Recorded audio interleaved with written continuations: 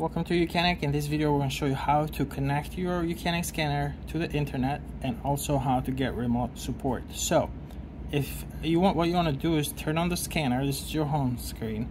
The first thing is you want to make sure that you connect the scanner to the internet. Your home screen might look slightly different depending on the model of the scanner you have, but you should have a settings button on the home screen. If you don't see it on the home screen, scroll to the right. It could be on the second screen, but in this case it's right here. So we go to settings, and then you go to system settings, and then you go to network and internet, and then you turn that on, and then you press on Wi-Fi, and then here you're going to see the names of your internet. So it does work on 2.4 gigahertz. So if you have if your modem is only broadcasting at 5 gigahertz frequency, you want to enable 2.4 gigahertz as well. Same thing, if you're using a phone and you're using a phone hotspot, some phones will allow you to enable a 2.4 gigahertz. So if your hotspot is on but you don't see it here, you need to enable a 2.4. Some phones on the settings, under hotspot settings, will say enable legacy devices, so enable that. And then you select it, and then you enter the password.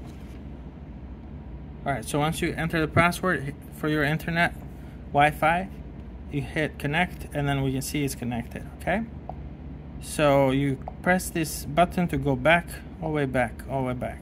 So on this home screen, even if it looks slightly different, what you'll do is you'll swipe to the right and then click remote control and press agree and continue. Skip this and press done, and then it says activating team viewer, and it says your ID. Now it's going to populate an ID there. It takes about 5 seconds to show that. So there is the ID, and it says ready to connect. This ID you'll need to send to give it to our tech support. Don't use send my ID if you're on the phone with someone. Give them that ID, 19, in this case 40164638. So once we have that ID, this is going to show a window, and when we try to connect to your device, it's going to give us one-time access, and if we need to connect again, we're going to have to do this again because we don't have permanent access to your device. 638. So as we try to connect, it'll say, would you like allow remote support? Would you like to allow UCANIC tech support? And then you press allow, and then from here our tech support can help and control, run a scan, troubleshoot your device, or if we're looking at your car, maybe we can run diagnostics and things of that nature. But that's how you connect the scanner to the internet and get support. Thank you for watching UCAN, where you can be the mechanic.